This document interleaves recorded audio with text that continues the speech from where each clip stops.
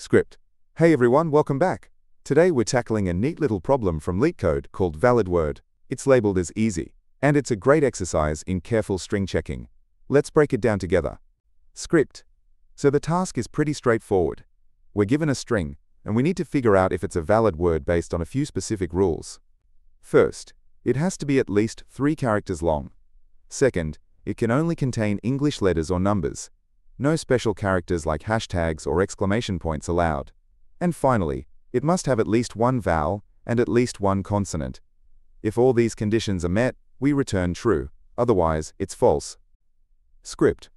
Let's walk through an example. Take the word 234 us. First check. Is it long enough? Yep, it's 7 characters, which is more than 3. Okay. Next, are all the characters valid? Let's see. Numbers, an uppercase A, lowercase d, A, S. Looks good. Only letters and digits. Perfect. Now for the last 2 checks. Does it have a vowel? Yes, it has A. And does it have a consonant? Yes, it has D and S. Since it passes all 4 checks, this word is valid, and the answer is true. Script. Now for a simple case that fails. The word B3. Right off the bat we check the length. It's only 2 characters long, but the rule says it needs a minimum of 3. So we don't even need to check for vowels or consonants. It fails the first test, so the answer is immediately false. Script. Okay, so how do we solve this efficiently? The best way is a simple one-time traversal. We can go through the word character by character, just once. The main idea is to use a couple of boolean flags, true or false variables, to keep track of whether we've found a vowel and whether we've found a consonant. As we loop, we'll also make sure every character is valid.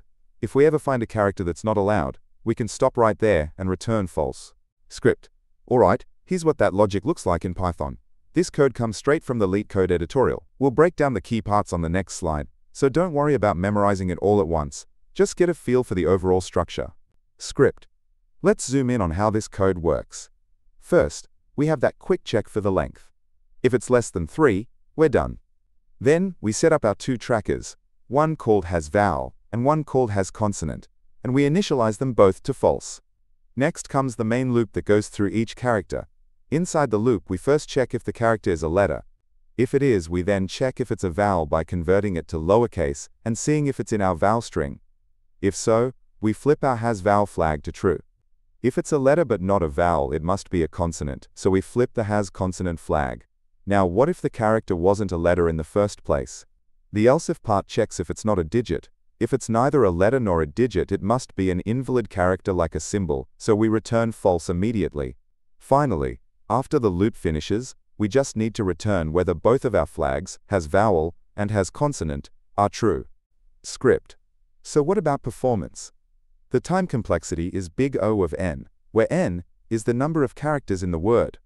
This is because, in the worst case, we have to look at every single character exactly once. The space complexity is big O of 1, or constant space. This is fantastic. It means that no matter how long the word is, we only use a fixed tiny amount of extra memory for our 2 boolean flags. The input word's size doesn't change how much extra space we need. Script. So to wrap it all up, this problem is a great reminder to be methodical. We just translated the list of rules directly into code. The most efficient way to do that was a single loop, which keeps our solution fast. And we saw how simple boolean flags are a perfect tool for keeping track of conditions like have I seen a vowel yet? Script. I hope this explanation was clear and helpful. If it was, a like or a subscribe would be amazing. If you have another way to solve it, drop it in the comments below. And hey, if you're feeling extra supportive, the Boba Fund is always open. Thanks for watching, happy coding, and I'll see you in the next one.